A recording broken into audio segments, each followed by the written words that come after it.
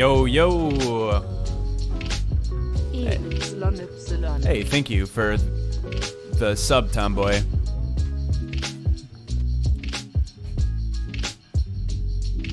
What's up, y'all? I wish I could freestyle. I would freestyle to this song. So much room for jams.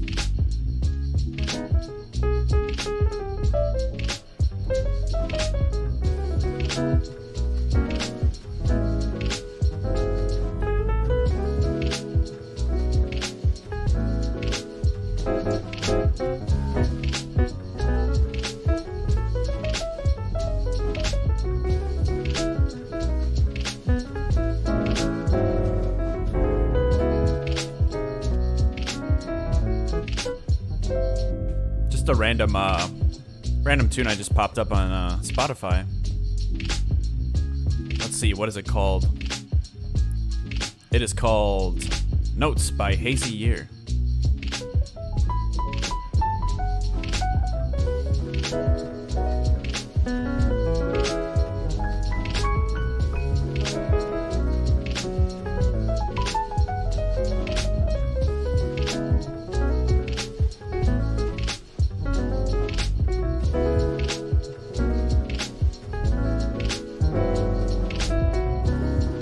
Anyways, it's been a hot minute since we've been able to hang out together.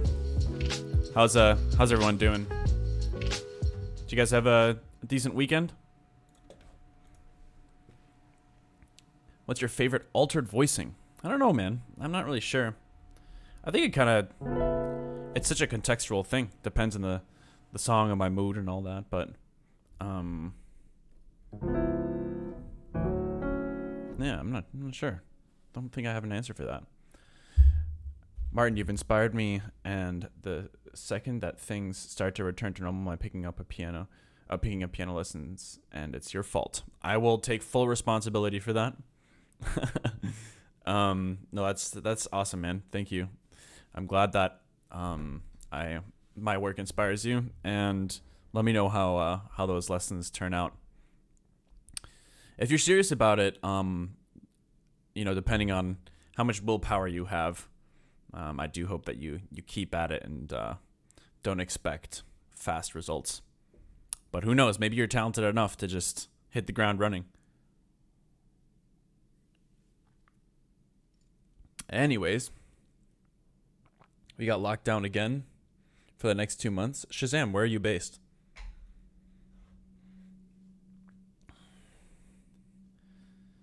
Just got in Superior Music School in modern music. Oh.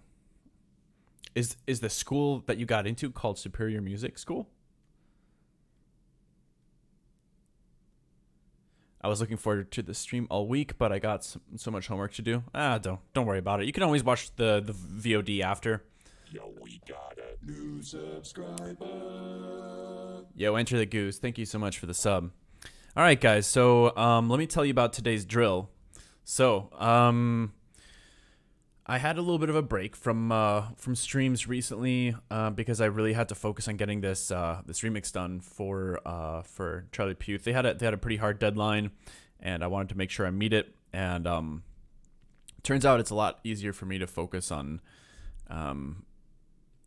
like detailed work when I'm doing stuff off stream. And I'm not entirely sure what that means for my workflow related to streams in the future. But yeah, I'll probably have to rethink my schedule just a little bit. But regardless, for today, my plan is to share with you guys just the entire remix that I made for Charlie Puth. It's Puth, not Puth. Did I say Puth? I don't know, but he probably hates me by now, because I've been pronouncing it Puth for a hot minute. Anyways, so that was that's kind of like the main agenda for today, was for me to show you guys that. What is that little creature? It's cute. So Bretro, thank you so much for the sub. So let me load the project file here. I don't think anyone has heard, aside from maybe some close friends and my manager and stuff. I don't think anyone's heard the full remix, so I'll play it for you guys right now. And actually, why don't I play you guys the original first, and then I'll play you the remix that I made. I've been having a lot of fun with some of these remix opportunities. Like, it's just for me, it's much more efficient time-wise in the process. It's much more straightforward than writing originals, because I kind of know, I usually know what I want to do with the remix fairly quickly. But yeah, so here's the original.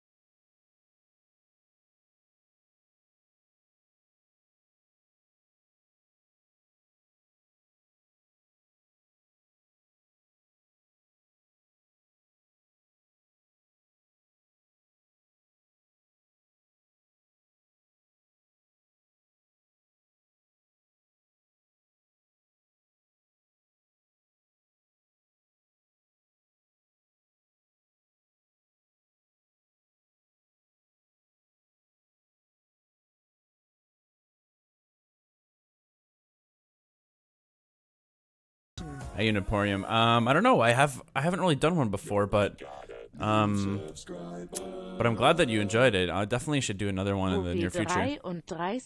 Hey, Dark Death. Goddamn, that's crazy.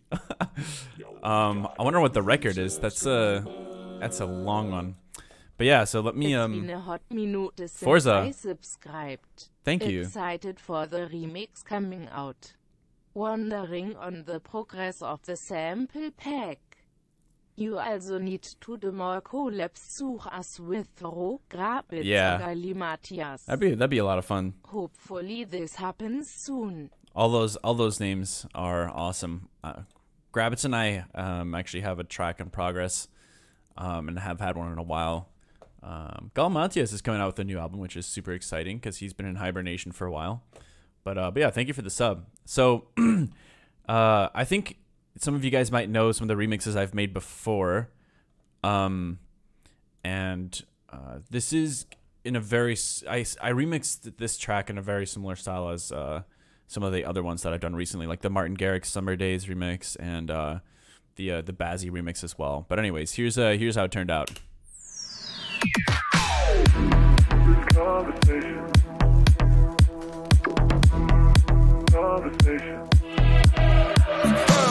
Tired of this conversation. We think I'm always ready to touch a little, kiss a little all night long. You wanna hear me say it? I know I kept you waiting just a little all night long. If I was your boyfriend, I'd be giving you all my time. If I was your boyfriend, I'd be giving you all my time. If I was your boyfriend, I'd be giving you all my time. Not just a little, just a little. Baby, would you ever want to be my girlfriend? I don't wanna play no games.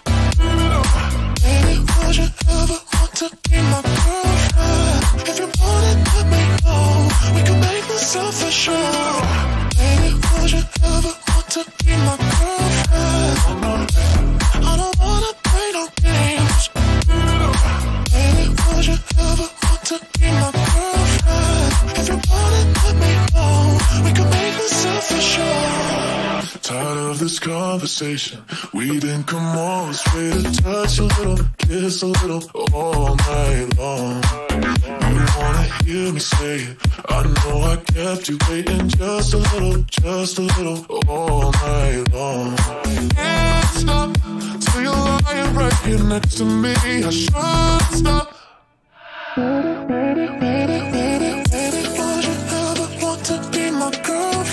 I love the reharmonizing those vocals. It's a lot of fun.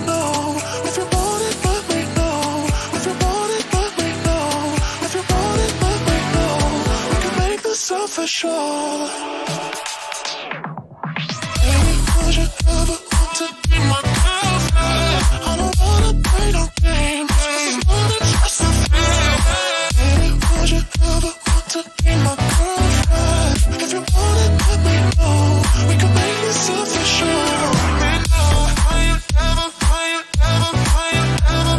Me know how you ever wanna be my girlfriend. Know how you ever. I just wanted to loop this part because it's fun.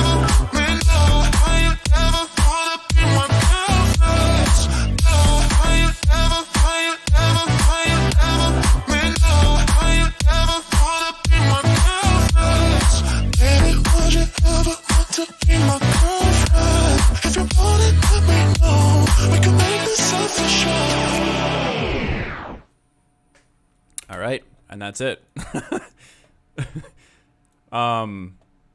Yeah, I had a lot of fun. I had a lot of fun with it for sure. The timeline was so short though that I didn't have much time to do much detailed work. Hey, thank you, Cozy. Stuff in the works. Thank you guys so much for the compliments though. Yeah, it's kind of weird that I've been doing so many remixes over the last year or so, but yeah, like I was mentioning before, it's been a lot easier to finish remixes than originals, just because there's usually there's very strict deadlines involved, and B, there's so much content to work with already, and you don't really want to veer too far away from the original. You know, like I'm already no, I don't think I'm actually that far off. Like I think this is more or less something that people could expect out of a remix, right? Because, I mean, for the most part, the vocal is there from the beginning to end. It's not like there's a massive, crazy amounts of rearranging. It's a slightly different key. It's a different vibe, but I think those are all standard for remixes, right? Like it's nothing totally out of the ordinary there.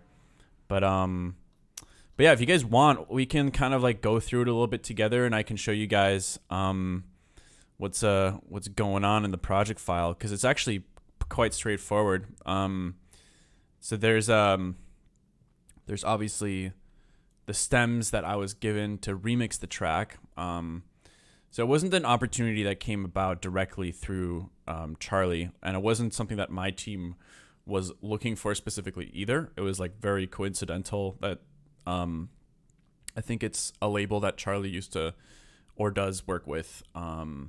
They reached out to somebody that I work with, and that's how the opportunity came about. So, so yeah, that's how it came together.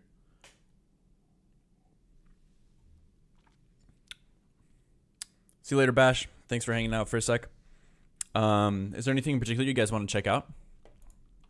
Because we can definitely dissect it a little bit. There isn't actually, like I said, there isn't actually that much going on in this project file, but I'd be happy to kind of go through it a little bit.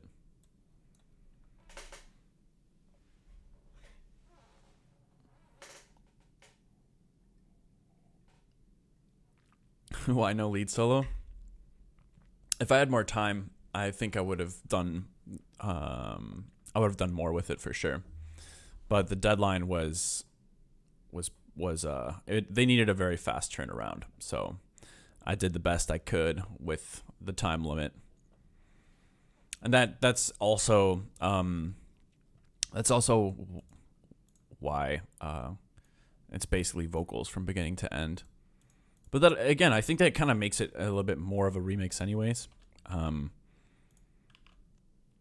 think it might make it more likely for Puth fans to enjoy it.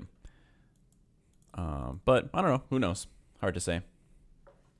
Yeah, deadline was about a week. But it wasn't really the... Yeah, I mean, it was kind of like jumping back and forth and stuff.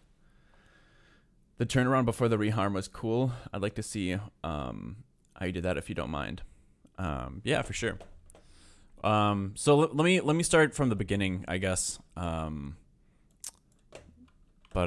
so there's it basically just starts with this frequency shifted sample that then leads into a little bit of a fill. So that's like right here.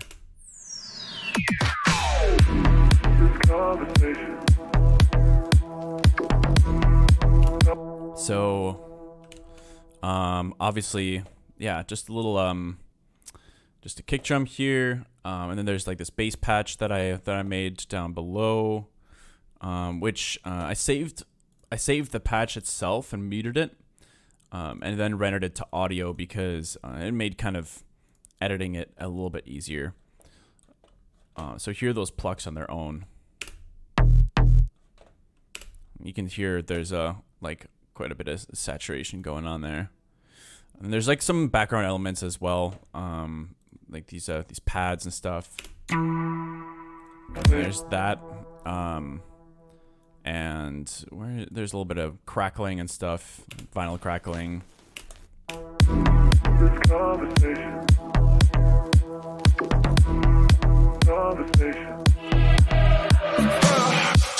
This conversation. Yeah, I found this little moment in the song where he did this kind of like sigh grunt type thing. I'm not sure exactly what it was, but I thought it sounded really cool and it was pitched down a little bit. So I threw that in right before the downbeat. Yeah, and so here's where the vocals pop in, obviously, after that little intro. Tired of this conversation. We can come all this way to touch a little, kiss a little, all night long. Why would I be wearing pants? I've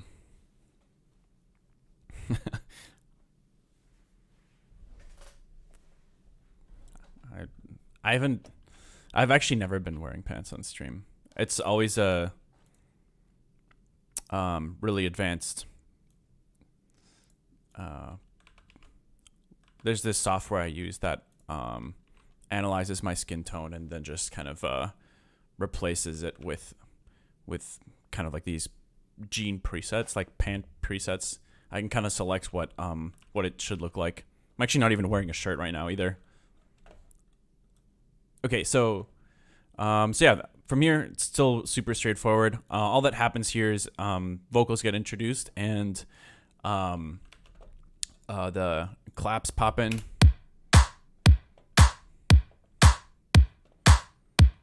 There's some little background plucks happening here. They're like panning left and right and stuff.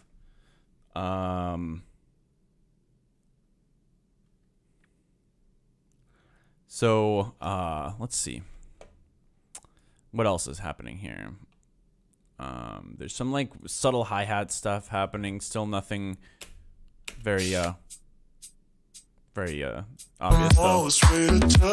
Like basically like for this section, I think my goal was to have the vocal be up front and to do my best to nail this kind of like dark retro but really cool kind of vibe.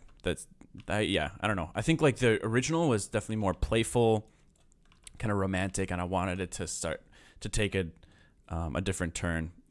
Wanted to sound like a little more badass, I guess. Tired of this conversation. We think I'm always ready to touch a little, kiss a little all night long. You wanna hear me say it? I know I kept you waiting just a little all night long. If I was your boyfriend, I'd be giving you all my time. If I was your boyfriend, I'd be giving you all my time.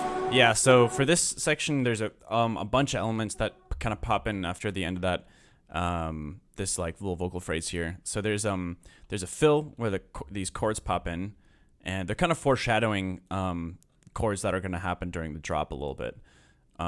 Just a little all night long. So here's like this little synth that pans to the left.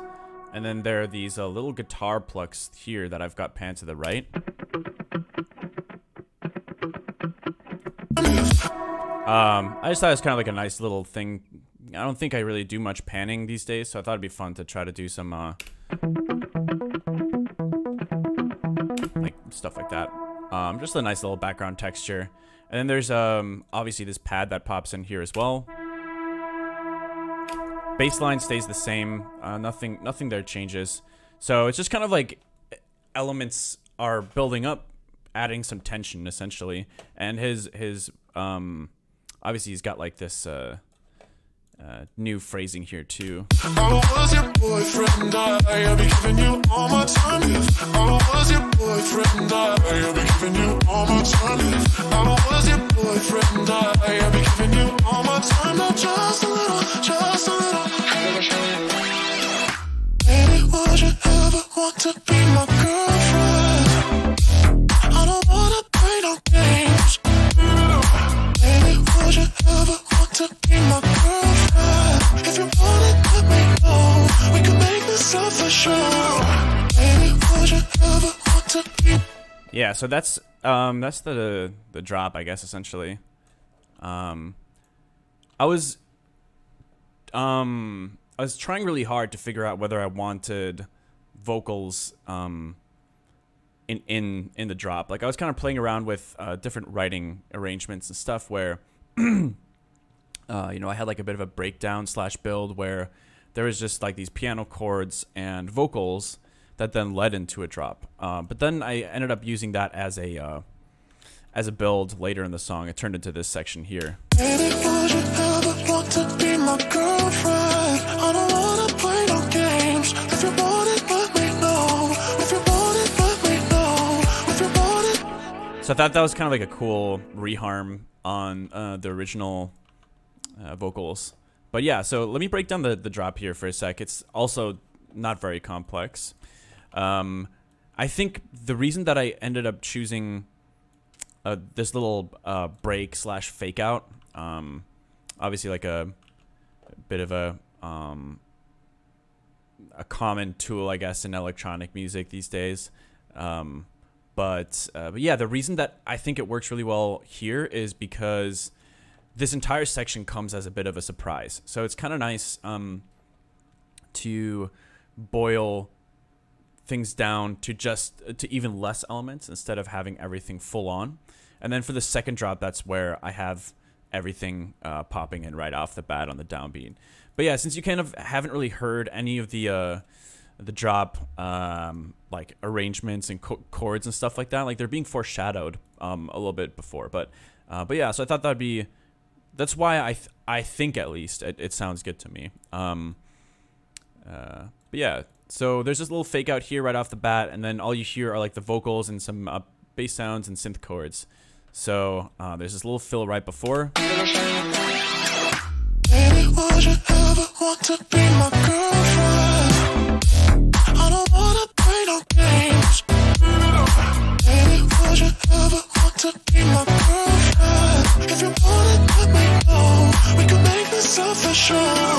Baby, would you ever want to be my I can show you guys a little bit of the mastering that I did on this as well. It's you know, again, nothing extremely special, but yeah. So essentially, right before the downbeat, there are these three kind of like chord hits, like bum bum bum, which are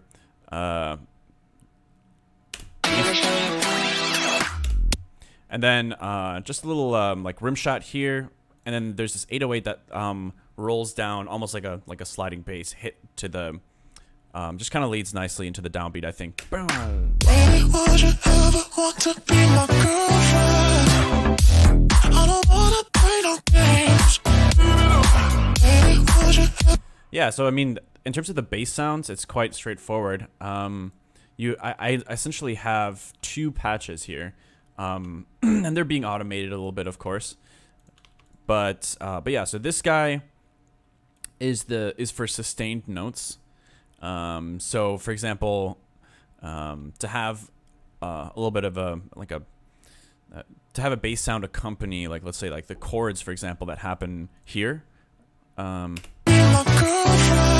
have a bass sound that accompanies that properly, you know, you want something that's sustained and matches the length of the chords there. So so that's what that's there for, or for there. It's just downbeats and chord accompanying or accompaniment. And then there's this little bass pluck here that's just there to fill in the blanks, essentially. So without the bass plucks, this is what it would sound like. Baby, would you ever want to be my girlfriend? I don't wanna play no games. Baby, would you ever want to be my girlfriend? So the idea is like essentially the same, but it just gets filled out a little bit by having those bass plucks in there, which yeah, it's nice. The bass plucks aren't really anything particularly special. I've been saying that about pretty much everything in this track, but I mean, I can break them down a little bit. So that's what it sounds like. Really, I think a lot of the most interesting characteristics for sounds obviously just come from post-processing, and there's no true rules in that regard, and I think that's probably for the better. I always love hearing like textures and things and sounds and that I haven't heard before, and I think a lot of that comes from post-processing. But yeah, so I mean, just to, I guess, give you an example, I'm pretty sure if I take off all the post-processing on this bass pluck, it's gonna sound totally different. So let's do that. I'm gonna mute all that. What is this layer? Oh, that's some weird stereo thing. Okay, so without that stereo layer and without any of the processing, let's see what it sounds like. It's pretty similar, but definitely think it has a little more flair to it with yeah, it's got a nice little, that transient is a little bit sharper, and it's got a little more grit to it. One of the weird things is with this patch, for some reason I put a vocoder at like 30% on it with the noise carrier. I don't know why I did that. I don't even know if it's really doing that much, but yeah, that's part of the chain here. It's really a bunch of just compression, saturation, a little bit of distortion. Yeah, that's pretty much the gist of it. And some EQ. The disperser is really cool, and you guys probably know, if you've seen my streams before, like, you know that I love this plugin. But this thing is it's pretty sweet. But yeah, so I guess that's pretty much the gist of the bass sounds. In terms of the chords, those are super straightforward too. So we got it's yeah, I mean, this is it. I made this patch in like 20 seconds. It's just a detuned saw, standard, nothing crazy happening here. But yeah, just a little bit of mix work to make sure that it fits into the track properly. And then I added another duplicate of that, an octave higher, EQ'd slightly differently as well.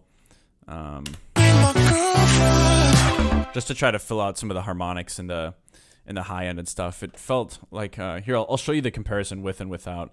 So here's just the single octave, and then here's the double octave.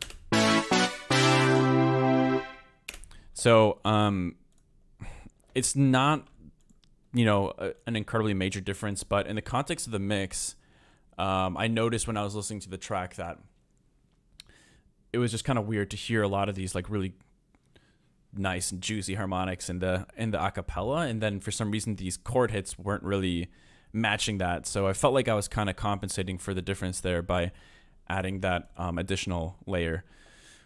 Yeah. So anyways, and other than that, there actually isn't too much sound design. I mean, obviously there's like some vocal processing and stuff. I mean, the vocals on their own sounded amazing already, so there wasn't really much I needed to do there. I just pitched him down like 2 semitones, I think. So this is two semitones lower than the original. And you know, then just like some basic drum sound design. I don't wanna play no games. Hey, thank you for the sub, Cerberus. Much appreciated.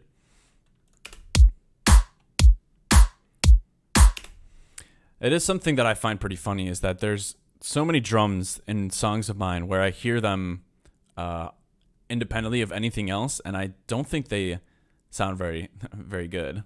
Like, I don't think these sound particularly interesting on their own. But I do think that they just sound good in the context of the track. Like, I definitely mixed them in and like to fit what's going on here. I don't wanna play no games.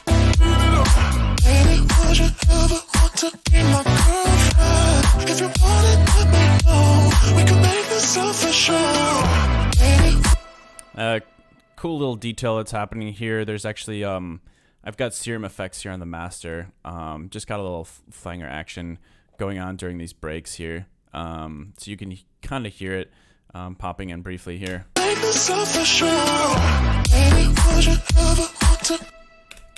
Or actually, sorry, I think maybe that's just on the vocal, not on the master. Let me check.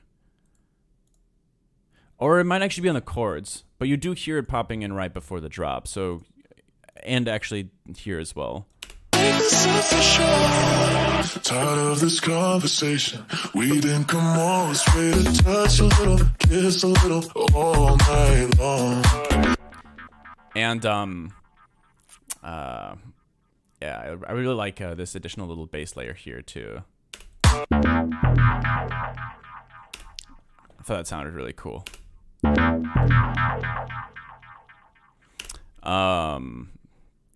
Yeah. This is just another variation I made of the bass patch that's happening here, but just some really minor differences in terms of like LFO movement, and there's more resonance in the filter movement as well. So that kind of brings out that wow kind of sound, and it's always fun to fuck around with that. But yeah, so I guess that pretty much covers the drop, and I think from there, this section is almost identical to the intro, but tired of this conversation. There's that flanger. Kiss a little, all night long. You wanna hear me say it? I know I kept you waiting just a little, all night long. Can't stop till you're lying right here next to me. I should stop. It'd be funny if I just ended the song there. How do you mix reverb on bass and not mud up the mix? Well, what do you mean with well, I guess do you think, I guess your question kind of implies that it's more difficult to not mud up the mix by having reverb on bass compared to other elements. Are you saying that like you've had issues with introducing reverb on bass and mixing it properly in the past, and it's been harder than doing that with other elements? There's a, yeah, I mean, it's hard to say. I think most of the time, I definitely don't put reverb on my bass sounds. And most of the time, I don't put reverb on my master either. The only reason I have reverb on my master here is because I've got like an occasional automation. Let's say like during the build, for example, it's always nice to have like a little bit of a dry wet contrast, and so that's why I have some of that in here. But the reason I mention that is because most of the time I don't really actually have any reverb on my bass sounds. Bass is something that I prefer dry, and that's usually true for my drums as well. That's kind of how electronic music is mixed for the most part, I think. So yeah, you won't actually hear much reverb on my bass sounds for the most part. The only time you hear them is more as like a creative embellishment or as a transitional tool of some kind. So let's see if I can give an example. So like this thing here, for example, this was just like a creative embellishment. And that's actually not even reverb, that's delay. But, you know, just trying to make a point, I guess. If you hear the bass sounds on their own, there really isn't reverb on them. So the way that I approach that stuff is usually, yeah, I think most of the time the writing style that I have just isn't compatible with reverb on bass. So long story short, I don't really have experience with putting reverb on bass anyways, but SpeechRes did give a good example of how you could try to mix it in properly. I think having reverb in the low end in general is pretty tricky. I don't see many people doing that for a good reason.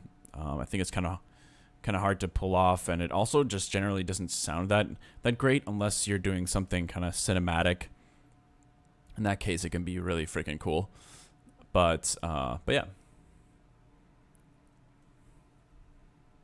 Touch a little, kiss a little, all night long. You wanna hear me say it? I know I kept you waiting just a little, all night long. Can't stop till you're lying right here next to me. I should stop. Would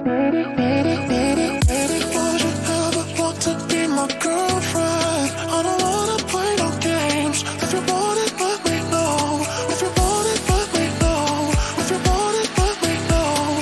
If you want it, let me know. We can make this up for sure. So there's not much to talk about here, except for the reharm, I guess. So bear with me here. I'm gonna have a ton of delay.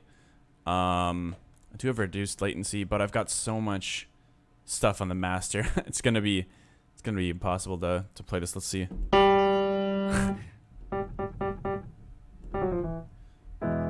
So the key of the song is essentially E major, of the remix at least. I think the original is maybe F sharp major or something. So here are the chords for this little kind of bridge build thing.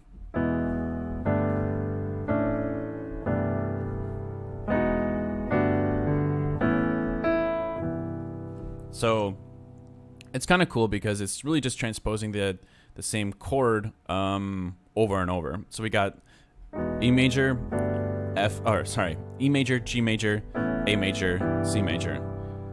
And it's kind of cool that happens to work with the vocals. So let me see. I think the vocals are doing...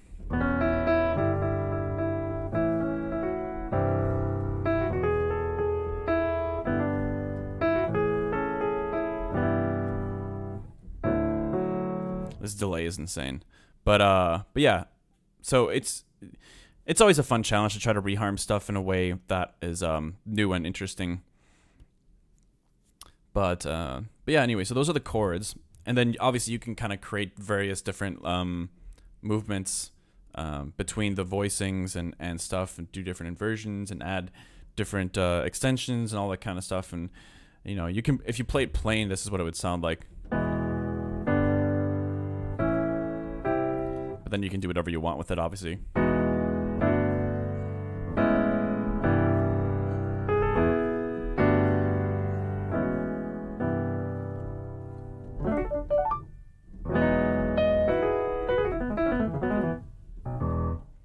That delay is so crazy. I think it's like, maybe half a second or so. But yeah. And then right before the second drop, there's just this tiny little vocoded blip here. Make this official. Baby, would you ever want to be my girlfriend? I don't wanna play no games, 'cause it's more than just a friend. Baby, would you ever want to be my girlfriend? If you want it, let me know. We can make this official. Let me know. Are you ever, are you ever, are you ever? Let me know. Are you ever wanna be my girlfriend? Baby, would you ever want to be my girlfriend? If you want it, let me know. We can make this official. So, like I was saying before, the second drop starts right off the bat. So I think it works because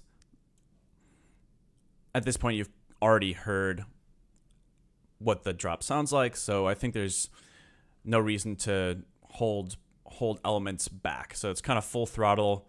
There's this little, for example, I guess like another way in which that happens, aside from maybe just having the drums there, you know, if you guys remember the first drop has that little dropout thing. Baby, would you ever want to be my girlfriend?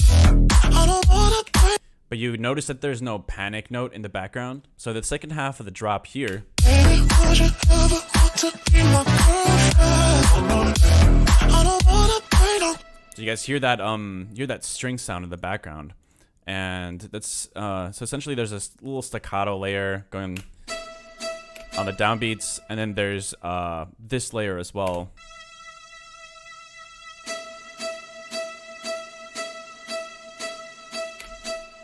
And those kind of panic notes are really great for maintaining tension.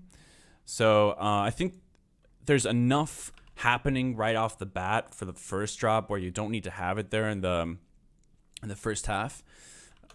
At least it didn't seem natural to have it there initially. So so to keep the momentum going for the second half, that's where I introduced that panic note. But for the second drop, there is essentially no holding back. And like I was mentioning before, you know, the drums pop in right away. There's no fake out. And on top of that, there is that panic note right off the bat as well. So subtle differences, but I do think that it kind of communicates that heightened energy right off the bat.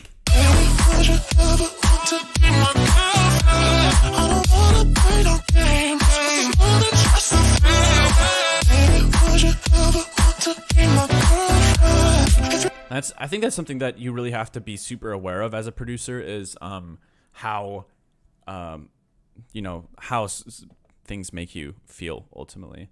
I know that's maybe a little bit of a generic blanket statement, but yeah, I think it's really important to be aware of how all the different elements are kind of collectively creating what you're hoping for. So I guess in an ideal world, you know, every element is playing a specific role. You know, you take something out and it makes a noticeable and like significant difference. You know, whether it's like, oh, this song has just subtly changed, or what the hell, just, you know, this thing is like totally off now. You know, like you could take out an element like the drums and obviously it would sound super completely different.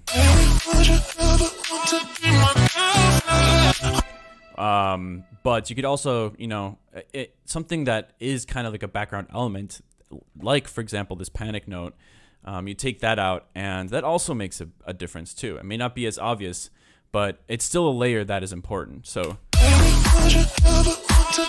oh wait, sorry, I didn't meet the strings. So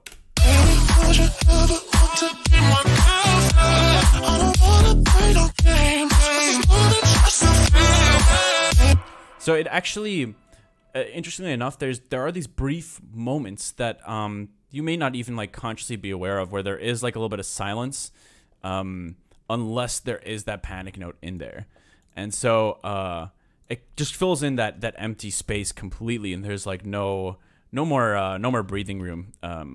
Which I think, yeah, I think that's part of the reason why it communicates that energy there. It's just that like, I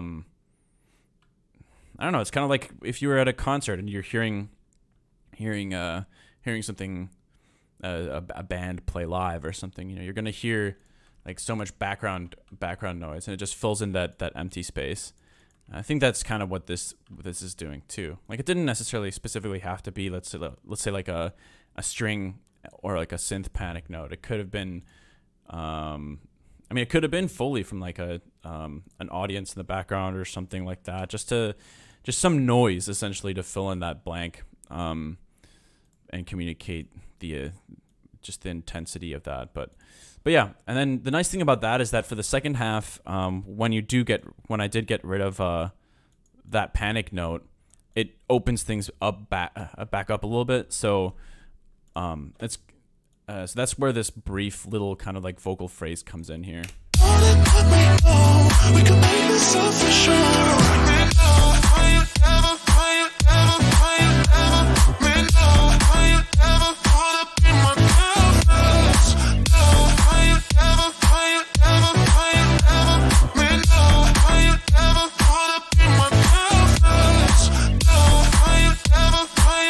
So yeah, I think part of the reason that that section works as well is partially because it's just a fun variation. You know, it's the end of the song. It's like you can kind of get away with some random stuff. So I wanted to do some vocal chopping anyways. And then I just kind of heard in my mind, I was thinking of having that line just kind of like, would you ever let me know? Just kind of like repeating over and over. So I sketched it out. And then the song just ends with just that last little phrase from the chorus. Baby, would you ever want to be my girlfriend? If you want it, let me know. We can make this official. Seamith, you finally caught one of your streams. Hey, welcome. So yeah, I mean that's pretty much the gist of the tune. Let me see if there's anything else. I recorded some small little guitar phrases that I thought were going to be a bigger part of the track right here.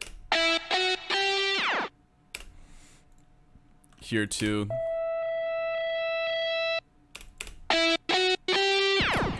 But I ended up just using them as kind of like a supplemental element. So it kind of plays along with the chords right here. And then there's like these subtle little acoustic strums happening as well in the background. So it's kind of like a nice little texture. It almost sounds like the synths are like being strummed. So like, I thought it was kind of nice. A nice little touch. And the last thing I'll talk about for the remix is, I guess just the chain that I have going here on my master. I think I could have done this a lot better for sure, but there are just a few key things to note, I think, for any of you that might have interest in this. You know, some of you might be, you know, more experienced than I, actually. So in that case, you may not want to listen to any of this, but yeah, I guess when it comes to mastering, obviously, I always start with a limiter, and I think it's pretty important to... I think part of the reason why it's nice to do like mastering and mixing that kind of stuff yourself, like even if you may not be able to compete with, let's say, like a top tier engineer in the industry, I do consider mixing and mastering still to be like part of the creative process to a degree.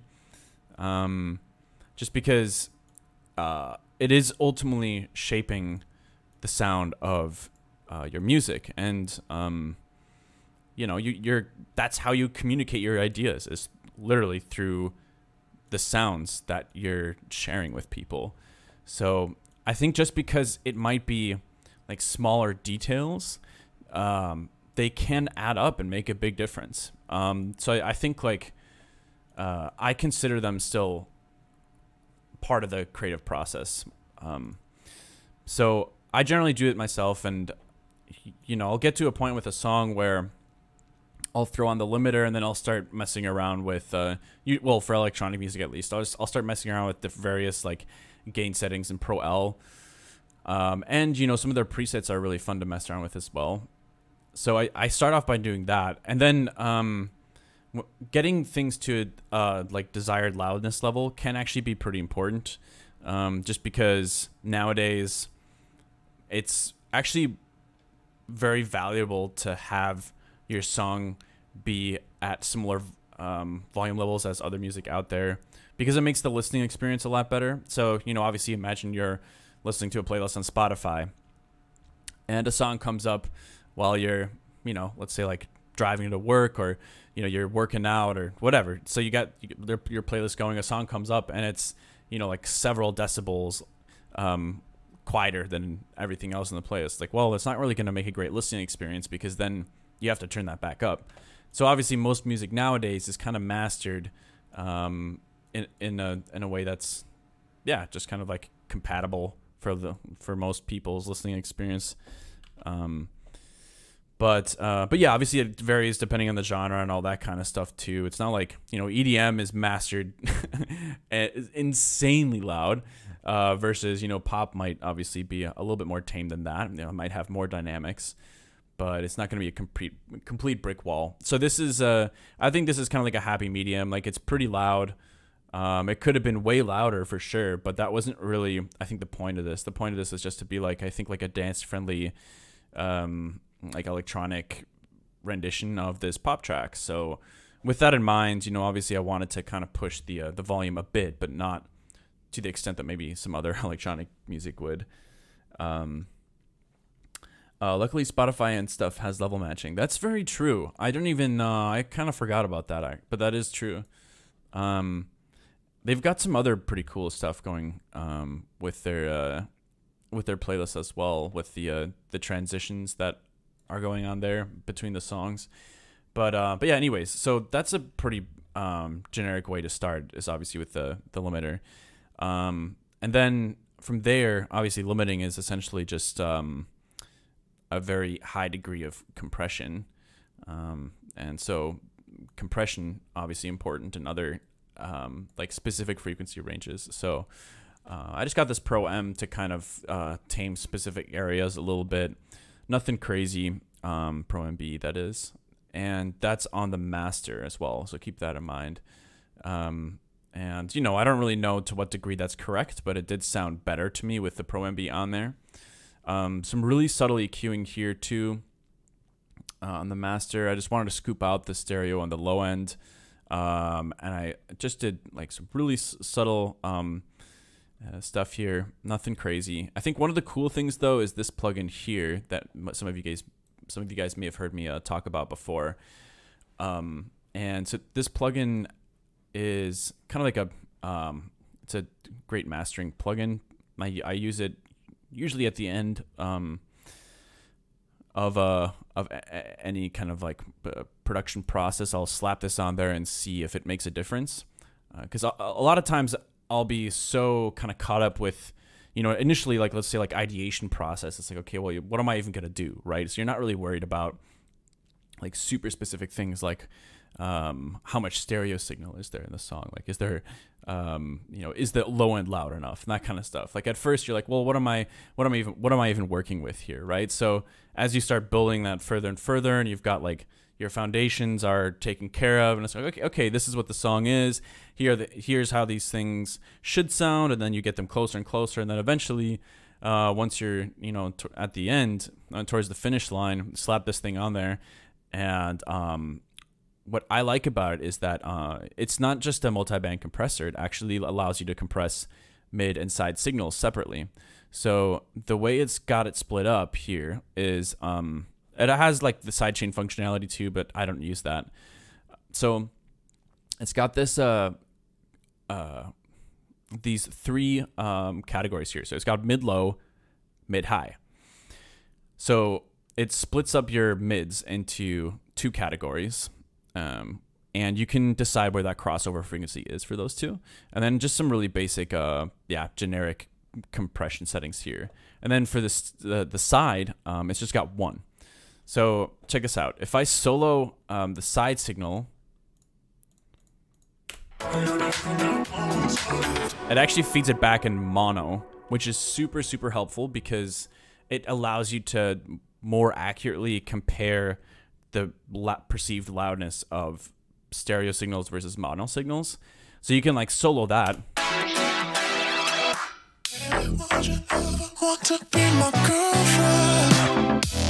And then you can switch over to the mid-high and solo them both and just go back and forth and be like, okay, what does this sound like?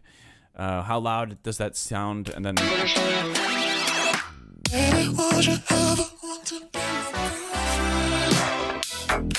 So my approach is more or less that there are most elements I try to have stereo information on. I think with drums it's not always essential, at least with kick drums, not really super important. It can be cool though.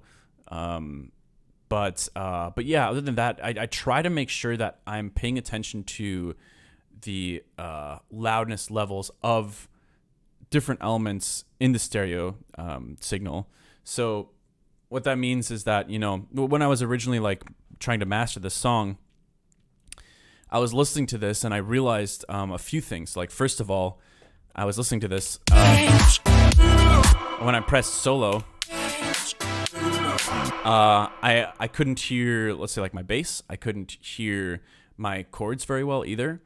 And so that's something that I always do towards the end of finalizing a piece is I'll start playing around a lot with mid and stereo signals to try to kind of optimize those. And I think that, you know, whether that's correct or not, kind of up to you to decide, I think. And, you know, I'm not going to pretend like I've got like, I do have a lot of experience under my belt, but I just kind of do what I think sounds good. So, so yeah, just take what I'm saying with a grain of salt. But regardless of whether you have like the same ethos with, let's say, like cutting and mixing mid-side stuff, this is still a cool way to reference it. You know, obviously, like on the master, you could take like utilities. If you're using Ableton, you could take utilities and just make the whole thing mono, make the whole thing stereo. But the fact that this actually spits it back in, spits the stereo back in mono is surprisingly helpful to be able to mix properly.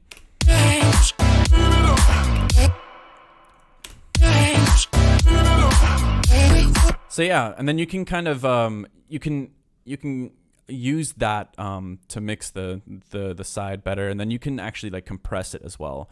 So I like having I like the idea of the stereo presence of most elements pretty much being like equivalent to what their mono presence is.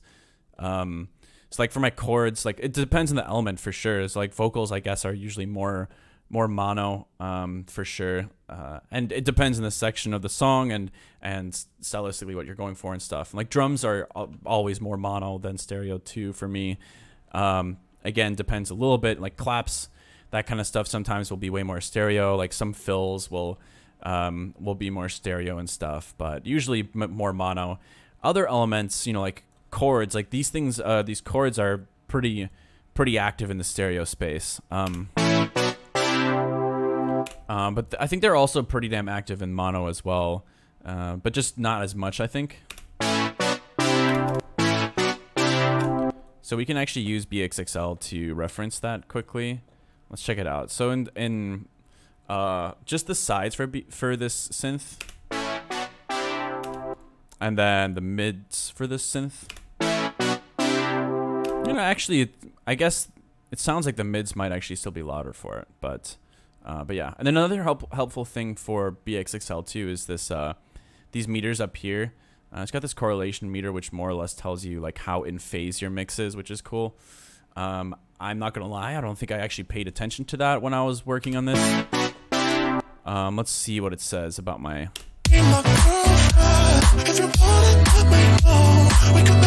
So I think the closer to +1 it is, that means the more in phase it is. I believe. I'm pretty sure that's how it works. Which makes sense because most elements are pretty mono heavy. It's just like drums, vocals, and bass, and the bass mostly is mono as well. But But yeah, I kind of prefer to, like I said before, I prefer to hear a lot of elements in stereo as well if they're in mono. Just not usually below like 150 hertz or so. That's kind of where I start. 100 hertz or something. That's where I start cutting out the stereo for the low end. But yeah. So for this sound, for example, I remember when I was just isolating the stereo. This bass sound here.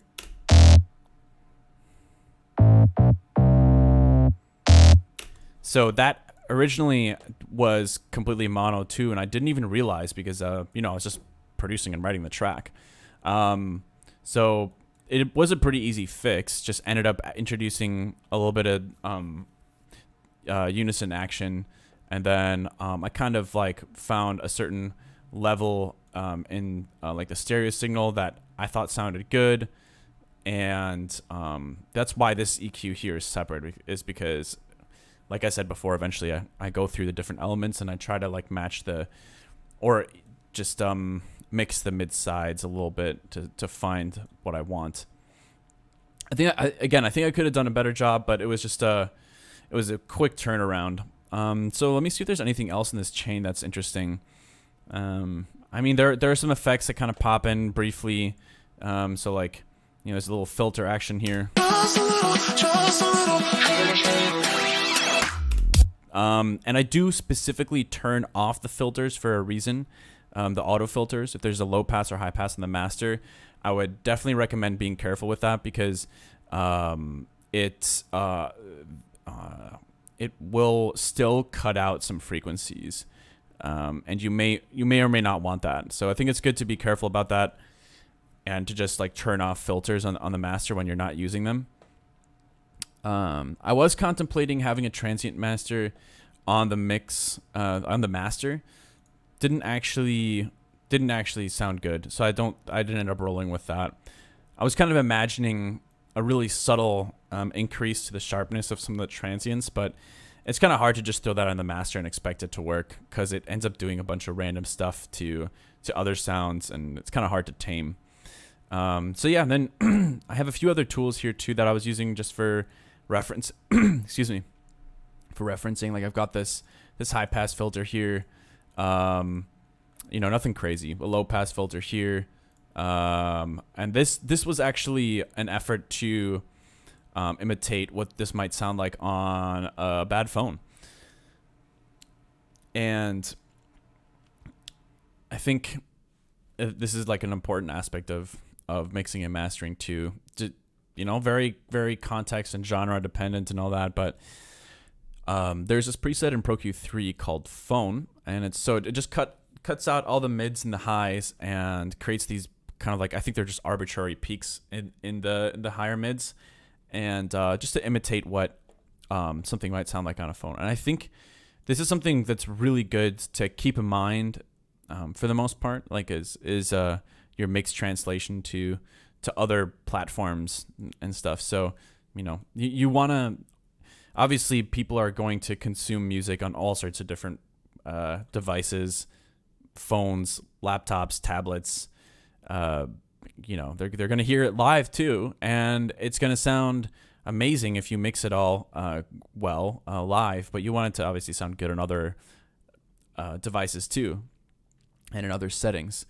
So what that usually means is you want to put your mix, I start with trying to control the mix in an ideal environment, and then you want to throw your mix in bad environments. You want to hear how it holds up if you do cut out some of those really nice like frequencies, without the low end, without the high end.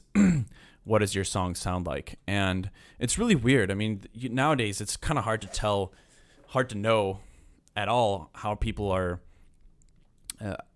how you can try to replicate this. I mean, I upload my music onto SoundCloud privately all the time, and I try to listen to it on my phone and my laptop and stuff to try to get a feel for it. And you can kind of imitate that by just doing something like this, throwing it on the master and getting a feel for it. And because your music will sound super, super different when it's listened to in this way. So the idea is that you try to adapt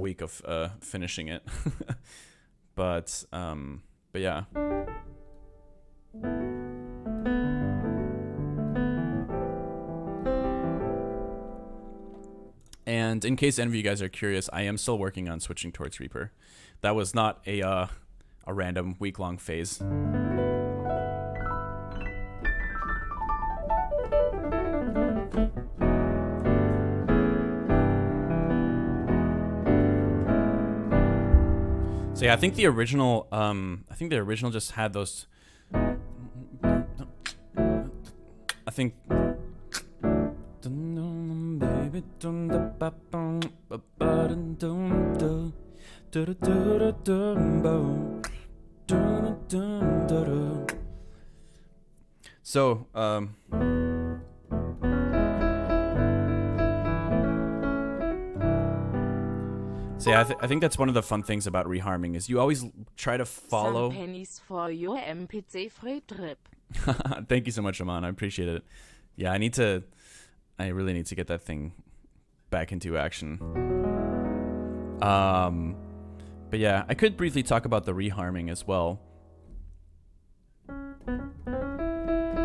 Why are you switching DAW? I am obsessed with the idea of having complete control over actions.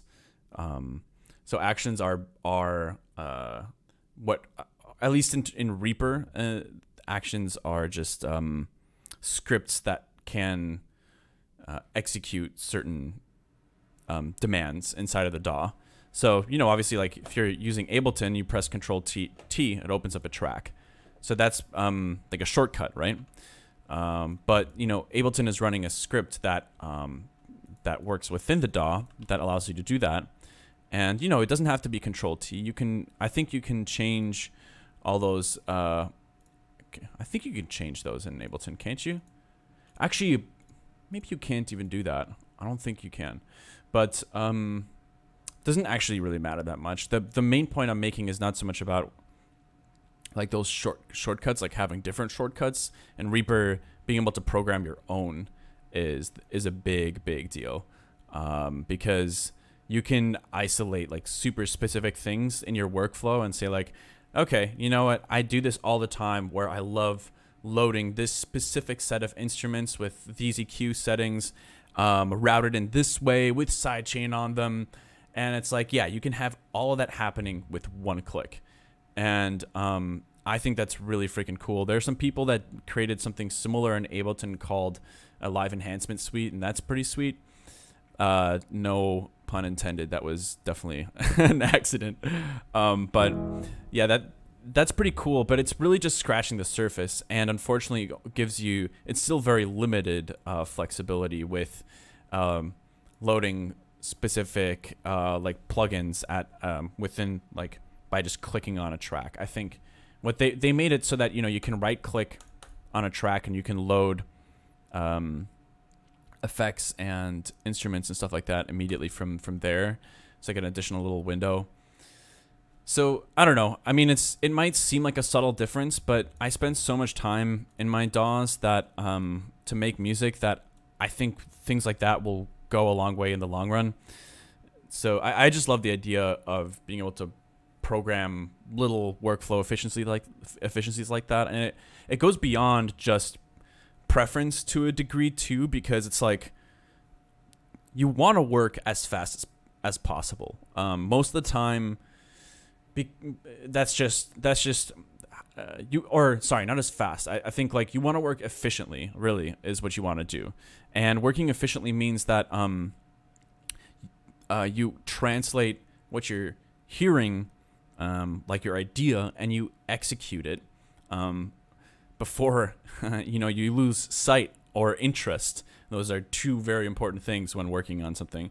You don't want to lose sight or interest of what it is that you're doing. Because it happens all the time. Like, let's say if you're, you know, if I hadn't used Ableton before and I'm like, oh, I've got an idea for a song that could be really, really cool. It's like, great. Well, I'm gonna have to look up the manual and how to do a billion different things. And instead of like writing, I'm gonna be like learning, right? How to use a DAW. And that's obviously the learning curve of learning any software. But yeah, the idea is, you know, you get more familiar with DAWs, and then, okay, you don't have to think about stuff. It's muscle memory.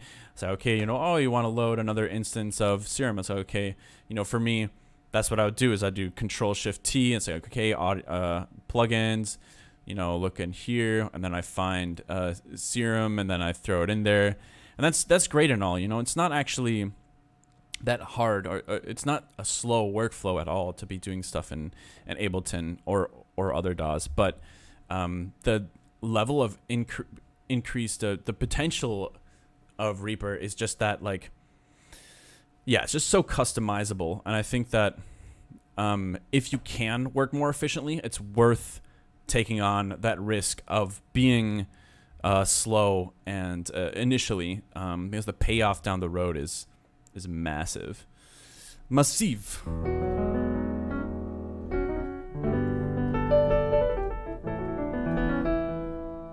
But yeah, I do think it'd be kind of fun to maybe talk about the reharm briefly. Why is your Ableton skin so dark? I prefer it darker. It just it looks a lot better to me this way. It's more pleasing to my eyes. You know, I stare at this freaking screen for hours and hours a day, so I don't like the bright ones quite as much.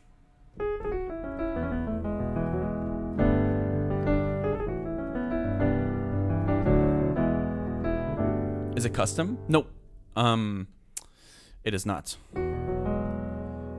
I forget where I got it from, but I can tell you that it's called Flat Clean Neon Wave Cyberpunk.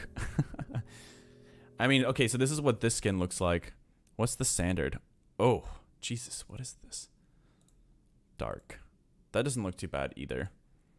But yeah, anyways, I'm going to talk briefly about the reharm if you guys have any interest in that, and then I'm going to probably call it quits in the stream for today and get back to work and Reaper. I don't think that's going to be particularly interesting to anyone, seeing as I'm going to be mostly fumbling around learning shortcuts and probably trying to learn a little bit more about programming.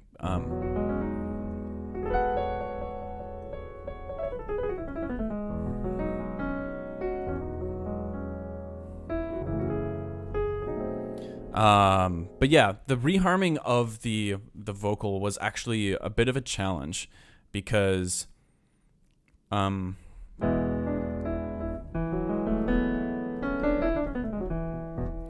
essentially the song the song Girlfriend was written in Mixolydian.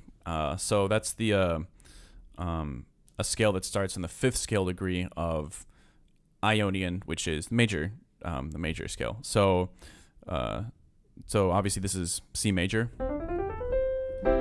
and then Mixolydian would sound like this. So subtle difference, but it's got that.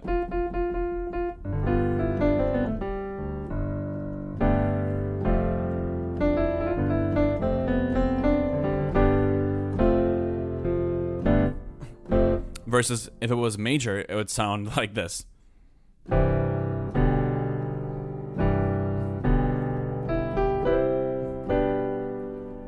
Like totally different vibe. So it's actually quite unusual because most of the time people are singing, for pop music at least, they're singing like pentatonic stuff. So they're going like, they're doing that kind of stuff. Or maybe it'll be in major instead. Or something like that. And keeping in mind, of course, pentatonic is just any 5-note scale.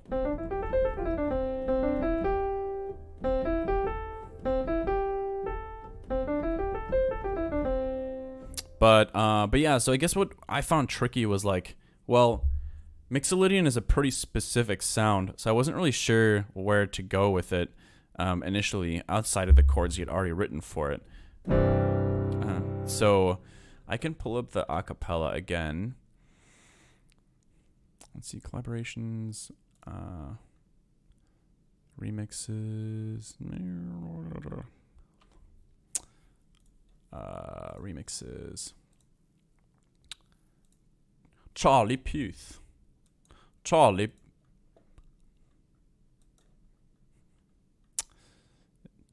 bet me. Okay, yeah, here we go. So let me just unwarp it. Yeah.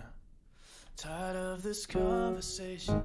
We didn't come all this way to touch a little, kiss a little, all night long.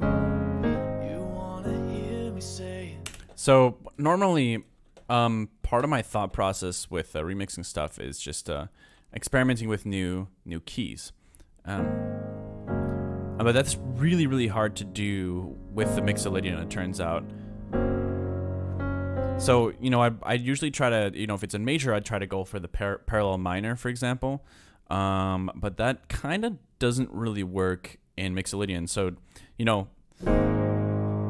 let's say that the key of this is A flat Mixolydian. Then, you know, if it was major, the parallel minor, sorry.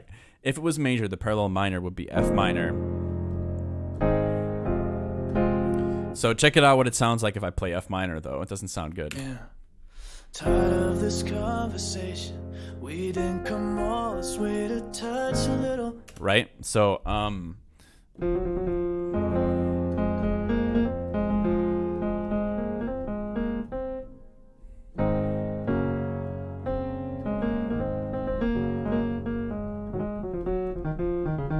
so I quickly realized I kind of had to stay in the major, more or less. So the only flexibility I had was trying to just get creative within the major scale, I guess, the Mixolydian stuff. So that's where I started experimenting with those chords. Yeah. Tired of this conversation. We didn't come all this way to touch a little, kiss a little, all night long. You wanna hear me say it? I know I kept you waiting just a little, all night long. Can't stop till you're lying right here next to me. I should stop, but I think I'll do it anyway. Baby, would you ever want to be my girlfriend? I don't wanna play no games. This is more than just a phase. Baby, would you ever want to be my girlfriend? If you want it, let me know. We could make this up for sure. Don't we look perfect? So, with the notes he was singing there, I was able to kind of sneak in the major sevenths.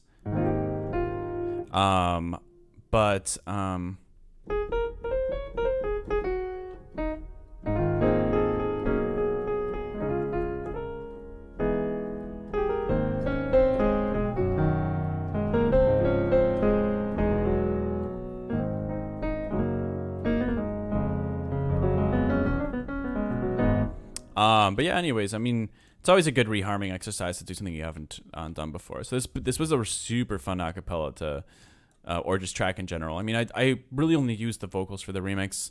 There's some little guitar plugs from the original as well that I used, but yeah, so that's kind of like how I ended up trying to write some chords for it. Yeah. Tired of this conversation. We didn't come all this way to touch a little, kiss a little, all night long. You wanna hear me say it?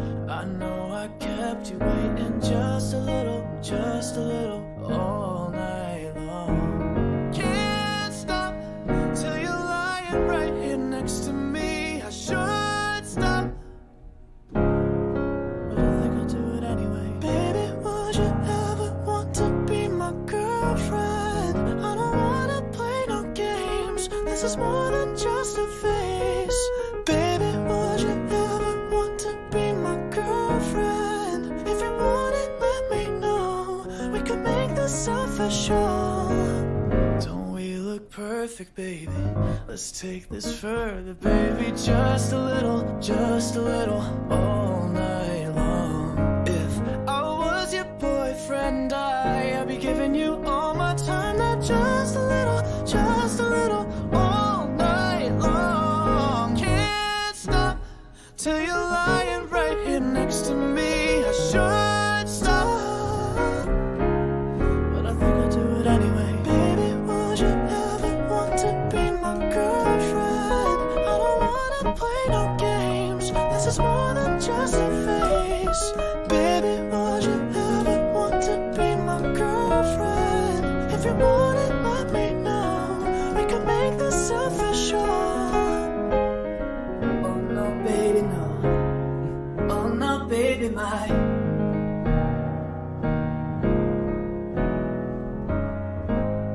Oh no, baby, no. Oh no, baby, my. Can't stop. But yeah, anyways, so I don't think it was the easiest acapella to reharm, but yeah, it was a good exercise regardless, and a super fun one at that.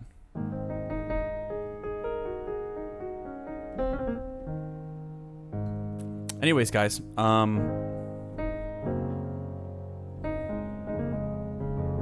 I believe that will be it for today.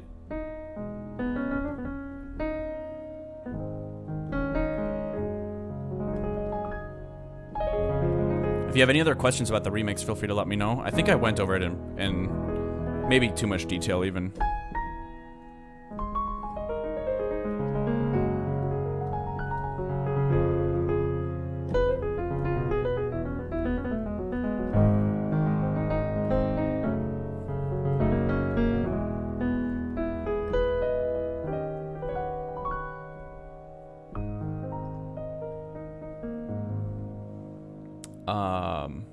Dude, love the piano noodling. Thank you very much.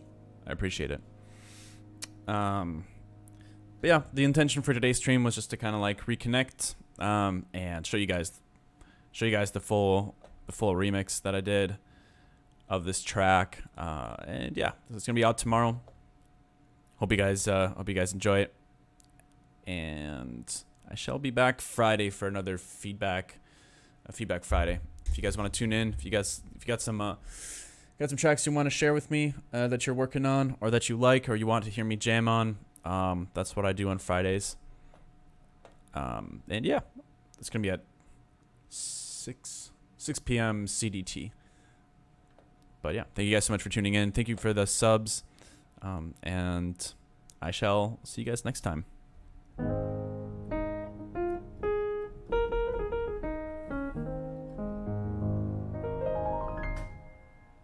Peace.